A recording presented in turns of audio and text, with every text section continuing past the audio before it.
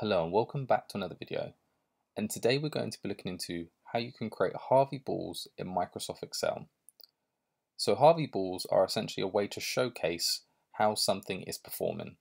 So for example here we've got 5 different percentages, so 85% might have a full Harvey ball, whereas 23% might have a quarter Harvey ball and 10% might have an empty circle essentially. So first things first, what I'm going to do is I'm going to head over to conditional formatting. And then within icon sets, we can see here that we've got our 5 different quarters. So our full quarter, 3 quarters, half quarter, quarter, and then an empty circle. So what I'm going to do is going to head over to more rules.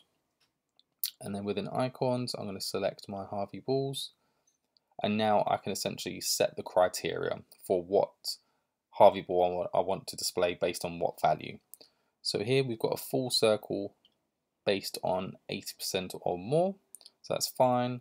We've got 3 quarters for 60% or more, and then we've got half a quarter for 40% or more, and then so on. So 20% or greater is a quarter, and then less than 20% is 0, essentially no circle. So I'm just going to select my data, go to conditional formatting, icon sets, more rules, go here, just double check everything is still the same. Yep, that's all good.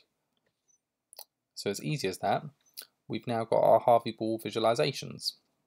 So yeah, we can see here that 85% is considered good, so that's a full circle, whereas 60% is 3 quarters and so on. So this is a great way to visualize your data in terms of how it's performing, great for comparisons, system reviews or key performance index reviews of how it might be performing from an assurance perspective, etc.